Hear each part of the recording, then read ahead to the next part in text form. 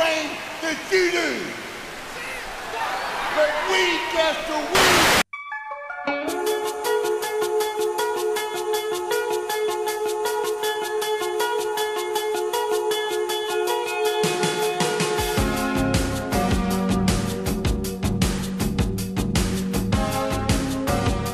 Relationships are good.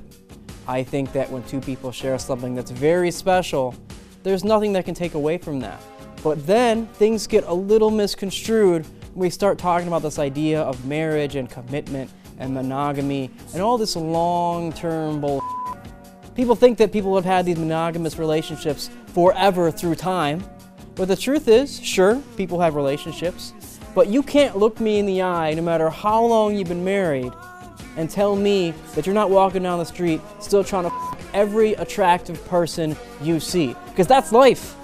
You can put on any ring you want, you can have the longest ceremony, you can walk down that aisle, but around 11:30, your son will text to your friend, and all it says is, you up? How do you address those skeptics? Well, the skeptics and all the people have a little bit of... Let me do this again. Oh, it's live, Hal.